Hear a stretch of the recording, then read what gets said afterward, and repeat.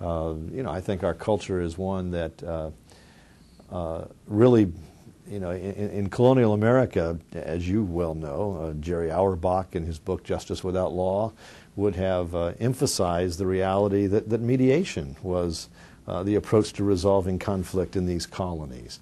And as long as there were homogeneous colonies, that worked out relatively well. When they started trading with each other, now we have some problem. And for the first couple hundred years, if you didn't like what was going on in your colony, you'd just move west.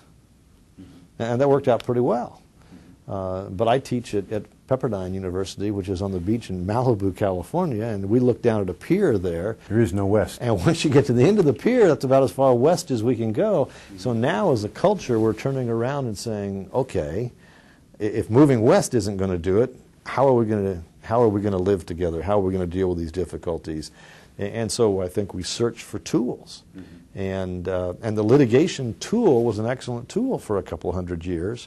And those of us who are mediators want a strong litigation system that helps my mediation be successful. But the reality is we looked at a single tool for a couple hundred years, but it got very expensive. It got very slow. And we began to realize there were disputes that it simply was not as appropriate for. Thus, now in Los Angeles, there are probably 20, 25 different dispute resolution processes used every week. And we're saying, let's be a little bit more creative about this.